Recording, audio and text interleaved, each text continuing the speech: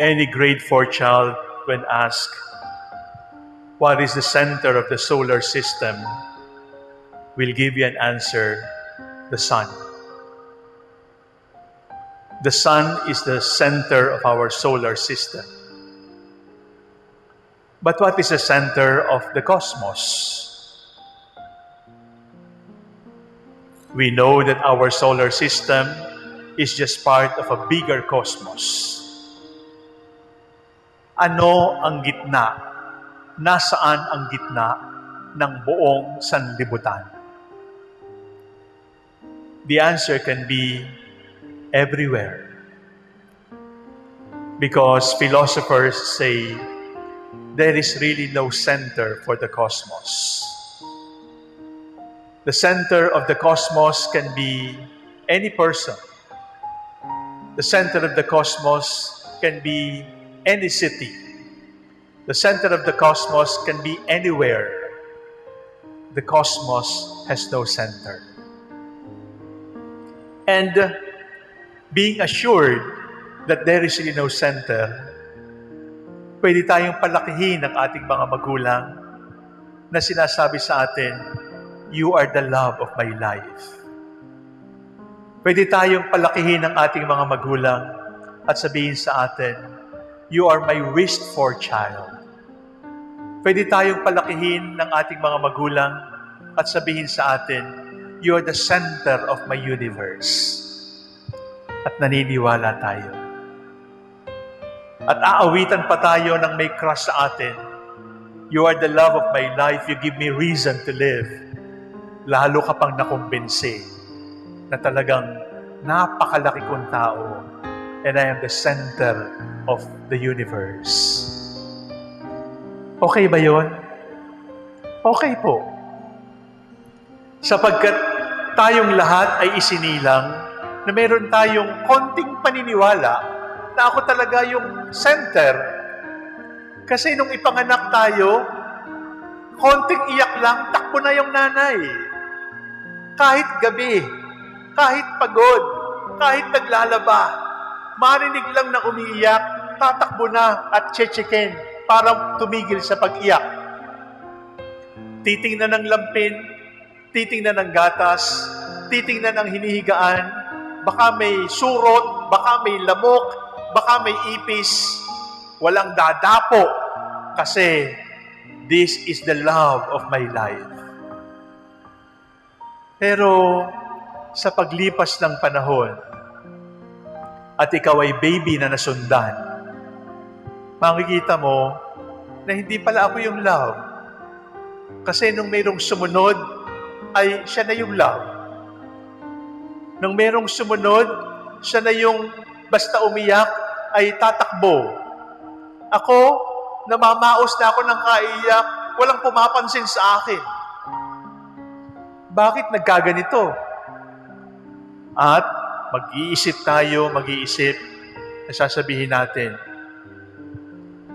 siguro hindi naman talaga ako yung love of their life. Wala talaga akong kwenta.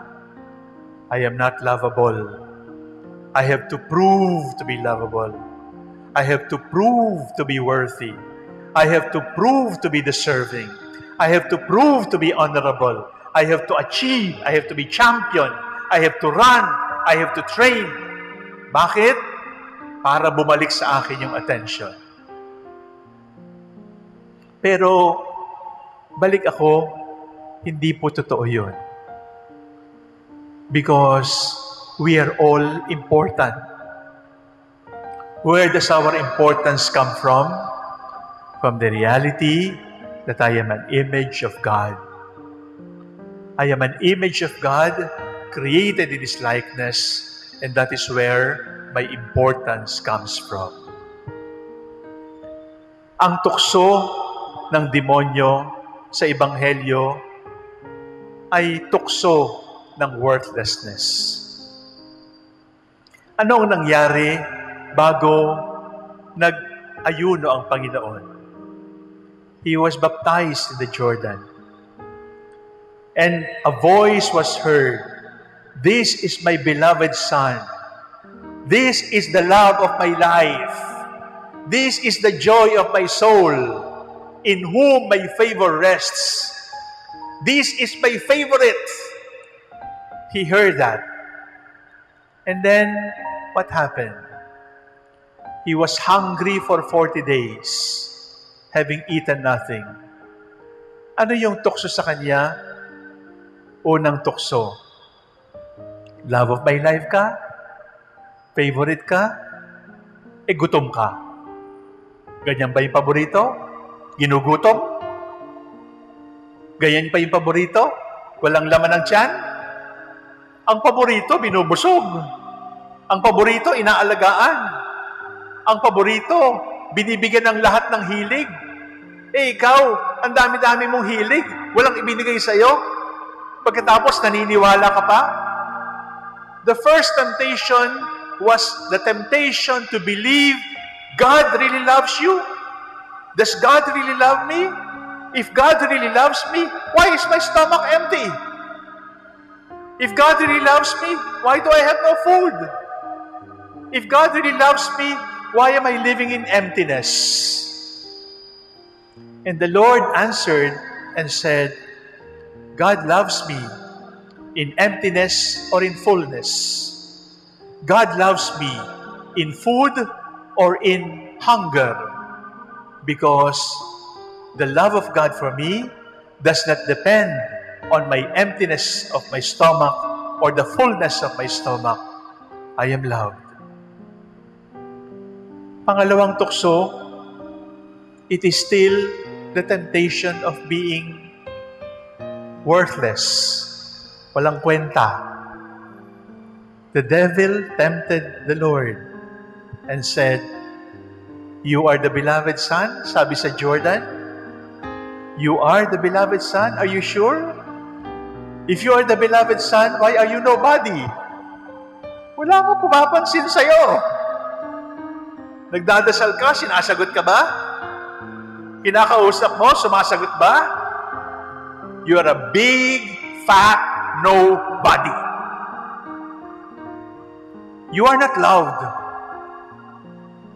And the Lord's answer to the devil is, I am loved because my worth does not depend on what other people say. My worth does not depend on jail or freedom. My worth depends on God loves me and I carry His image in my soul. And the third temptation was, kung talagang mahal ka, bakit ordinary ka?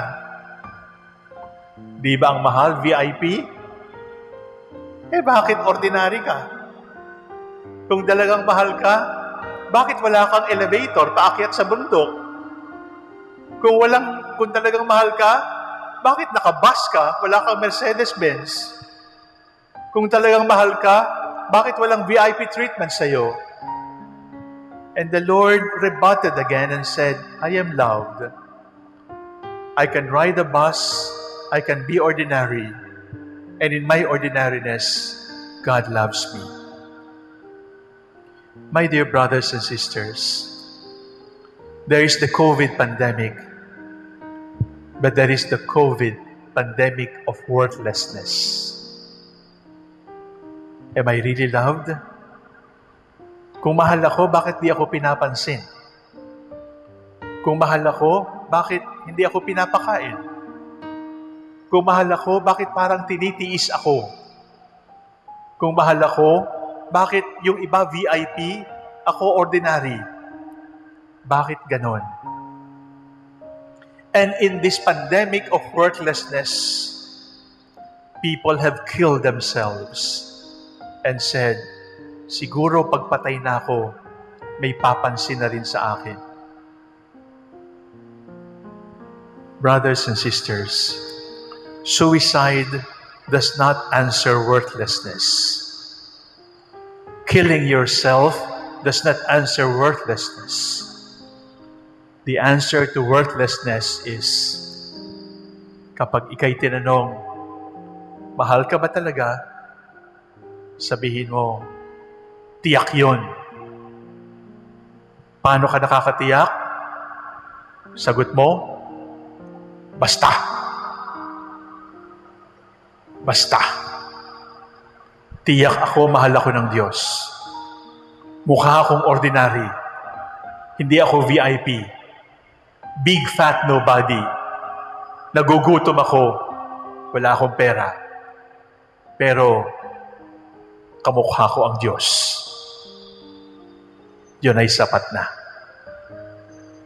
Mahal ka pa talaga ng Diyos? Oo. Patunayan mo, basta. Alam ko, kasi nilikha niya akong katulad niya. At wala ng blessing, wala ng love na hihigit pa doon.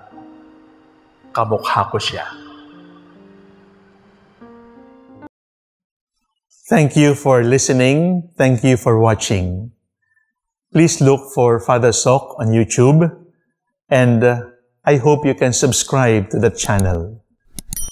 There I can meet you with more reflections, with more homilies, and then we can interact.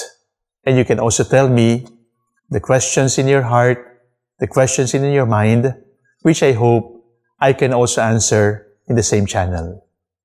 It is not technology that brings us together. It is the Lord. It is not technology that has brought us together. It is our love for the Lord and our love for the Church. May the Spirit continue to work in all of us. God bless you.